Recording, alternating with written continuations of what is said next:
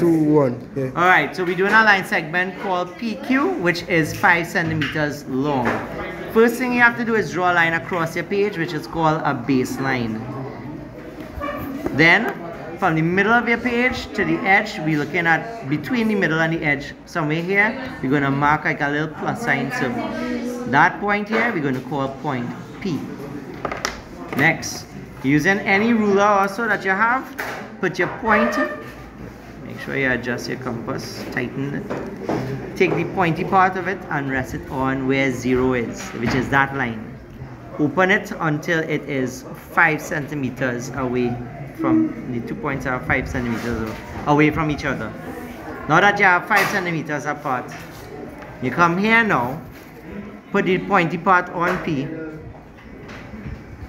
and you draw an arc a little bit above and a little bit below the line.